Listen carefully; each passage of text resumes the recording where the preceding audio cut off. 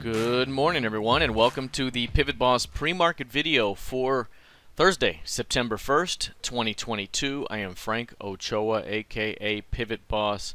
It is the first trading day of September. As we look here at the ES in the daily time frame, you'll notice right now that the ES is pushing below the previous month's low and close. So these are the new pivots here for the new month of trading. Previous month's high, previous month's low.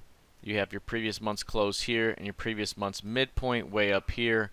Higher value relationship, overlapping higher value relationship for the pivot range, but a bearish bias on the close, which would suggest early weakness to begin the month. Any bounce could be seen as a selling opportunity for new lows ahead. So right now, keeping an eye on the previous session's close and low. It's also the previous month's low and close, and a rejection here. So say price is able to push back above the 39.50, 39.60 level, that could open up an early bounce to begin the month, followed by any type of primary trend rejection that could lead to the next primary trend move down. So again, watch the previous session's low and close.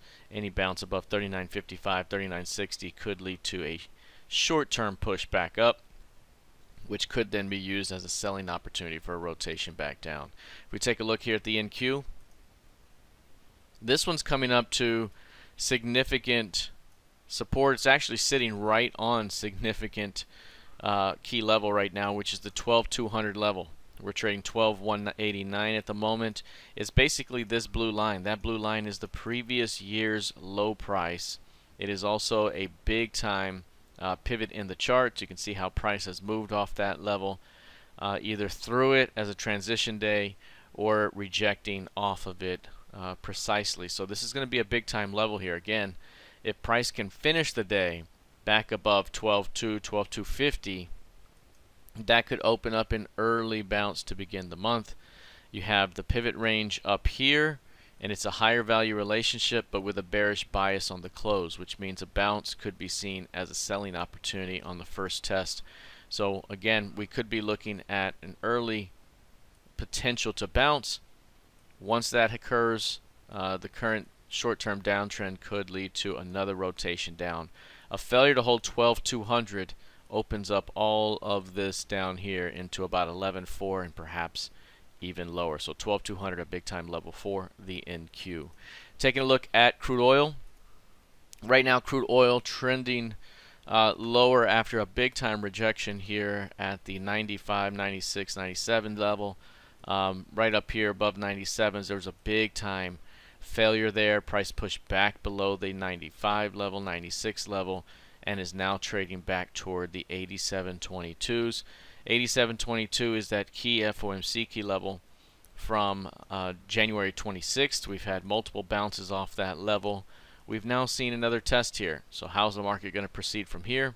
We have the previous month's close, previous month's low, previous month's mid, and the previous month's high. So the idea again is this is such a significant area of support, a major CLVN in the chart, that if price pushes down into 85s, it could open up another bounce back up within the range, but we still have an overall downward bias. So at some point, expecting some sort of violation at the 85, 86 level, which could open up 75s down below. But for right now, watching for signs that this thing may reject this lower edge and perhaps push higher.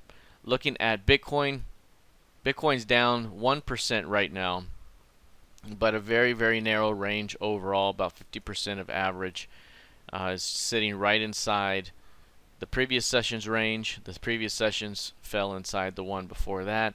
So we have a double inside day developing right now, and very, very narrow price action. The last time we had several narrow days here, we got a nice transition down.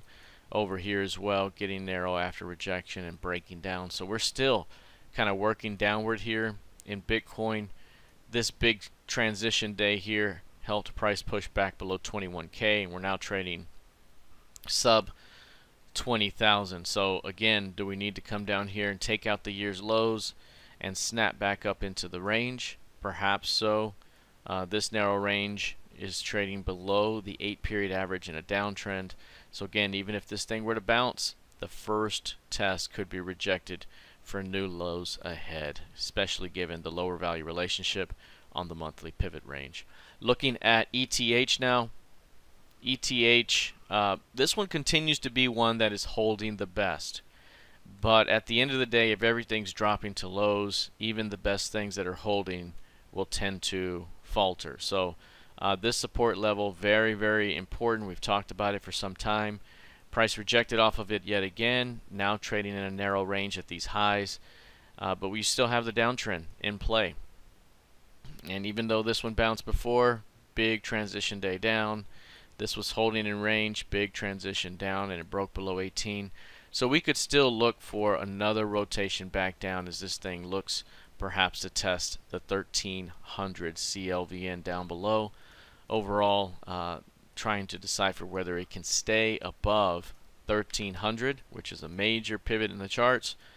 Can it drop and hold there, or does it transition through there and retest the lows of the year? So big time levels here as it continues to build out as we head into the new month of trading, September 1st. Tomorrow we also have non-farm payrolls to look forward to, which could provide a little bit of volatility as we head into the holiday extended weekend. All right, that's it for now. We'll see how this plays out heading into the rest of the session. Good luck, trade well, and I'll see you in the trading room. Take care.